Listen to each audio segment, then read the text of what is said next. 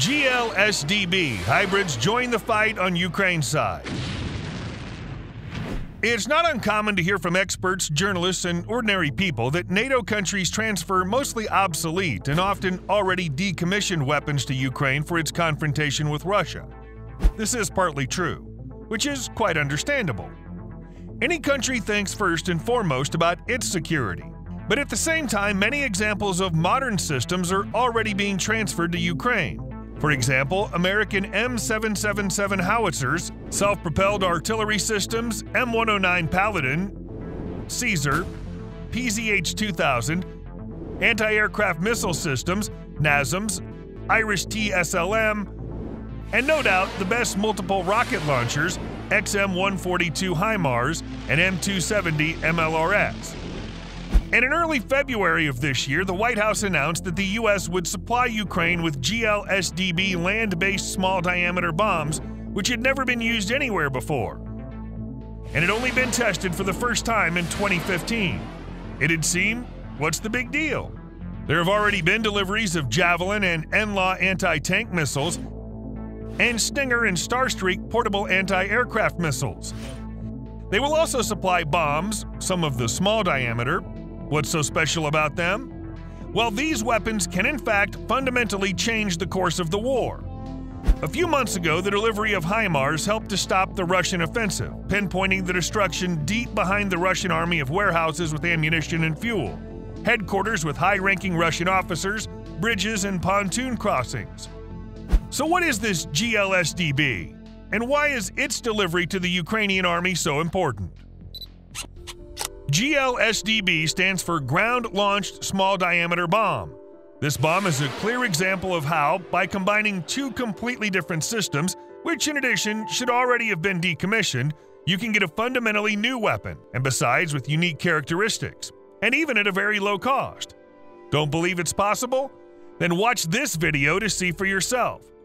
The U.S. Army in the early 2000s developed a small-sized GBU-39 SDB small-diameter bomb for the inner compartments of stealth aircraft. A recurring problem with stealth aircraft is that they cannot carry weapons on an external sling without significantly increasing their visibility. So the idea was born to develop a small guided bomb that could be placed in large quantities in the internal bomb bays of the F-22 Raptor. The SDB bomb has a very narrow, elongated body to fit more in the inner compartment of the aircraft, with the wing folded on the back and attachments on the belly. It's only about 7.5 inches in diameter at 59 feet long. The bomb weighs 285 pounds and is loaded with 36 pounds of impact-resistant explosives in a particularly rugged steel casing, allowing it to engage armored and fortified targets. The bomb is guided by a combination of satellite and inertial guidance with high accuracy. The SDB has a probable circular deviation of no more than 5 to 8 meters. On advanced versions of the munition, the deviation does not exceed 1 meter. The first bombs were delivered to the troops back in 2008. Nowadays, GBU-39 SBD bombs are being phased out and replaced by the more advanced GBU-53 Stormbreaker, equipped with a combined guidance system, millimeter-active radar, semi-active laser, and passive infrared homing, which allows engaging moving targets. However, more than 45,000 GBU-39 SBD bombs were produced for the war in Afghanistan, and more than half of them remain in reserve. In the mid-1990s, Boeing, in cooperation with the Swedish company Saab, proposed an original application for the SBD to equip them with a rocket booster and launch them from the ground, thereby turning the gliding air bomb into a short-range cruise missile. A suitable rocket engine was available.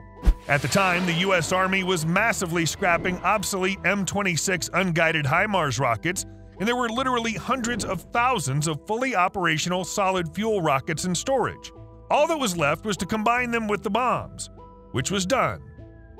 So the GLSDB system is simply an SDB bomb coupled with a rocket motor from the M26 rocket. The 285-pound SBD bomb was even slightly less than the weight of the former M26 cluster warhead, which weighs 345 pounds, so no significant component modifications were required. The GLSDB is launched with the M142 HIMARS or M270 MLRS at a high angle to reach the maximum altitude at apogee. The rocket engine is then dropped, the bomb opens the wing and begins to glide towards the target. But not just glide. The bomb is capable of changing direction, descending and ascending. Because of this, these bombs are also called bouncing bombs. Moreover, the GLSDB's trajectory-changing capabilities are enormous. In a 2017 test, this munition demonstrated the ability to turn 180 degrees and hit a target 45 miles behind the launcher, which can be useful in densely populated areas where safe launch directions are limited. Such capabilities allow the launcher to engage multiple targets in a single salvo in a variety of directions, or hit targets on the back slopes of mountains and behind high cover.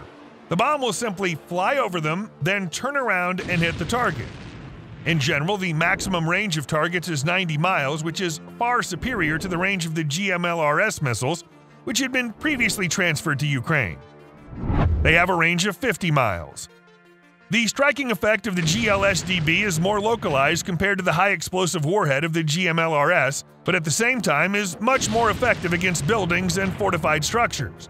In tests, this bomb was able to penetrate an airplane shelter 5 feet thick of reinforced concrete. It's true that the speed of flight of the planning GLSDB is less than the ballistic flight speed of the MLRS, which makes it more vulnerable to air defense. This, however, is offset by the more complex planning trajectory, lower flight altitude, and the ability to perform trajectory maneuvers, plus the smaller size of the bomb itself. It's had an effective dispersion area of only 0.17 square feet.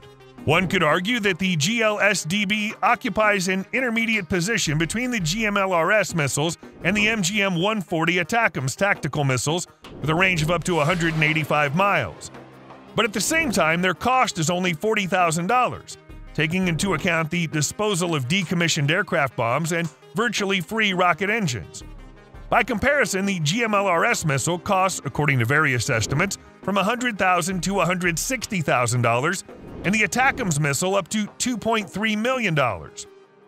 It's also necessary to compare the characteristics of the GLSDB with the characteristics of the Russian multiple launch rocket systems GRAD, Smerch, and Tornado-S, which they use in the war against Ukraine. The maximum range of GRAD missiles is 26 miles. Smerch is 45 miles, and Tornado-S is 75 miles, with a huge dispersion reaching up to 1/3 of a mile. With this ammunition, the Ukrainian army will be able to destroy targets up to 90 miles from the front line. For example, it would reach airfields from which Russian planes raid Ukraine. This would force Russian aviation to move farther away. That is, planes to the front line will fly longer and they'll have less time to work on targets. And given the cheapness of the ammunition, Ukraine could be supplied with thousands of them, which would dramatically affect the nature of combat operations. Don't forget that a couple of hundred of GMLRs stopped the Russian offensive, and here are thousands and with a range twice as long. Of course, the characteristics of Russian air defense systems, Tor and Panzer, which will protect Russian soldiers from these munitions, theoretically allow them to shoot down. But this changes everything. Previously, it was necessary to repel the strikes of dozens of GMLRS missiles. At least half of them were penetrated. Proof of this is the Antonov Bridge in Kherson, which was hit by dozens of missiles fired by their HIMARS. And if not dozens, but hundreds of rockets will be launched every day. Will the Russian air defense system be able to cope? Want to get drowned out?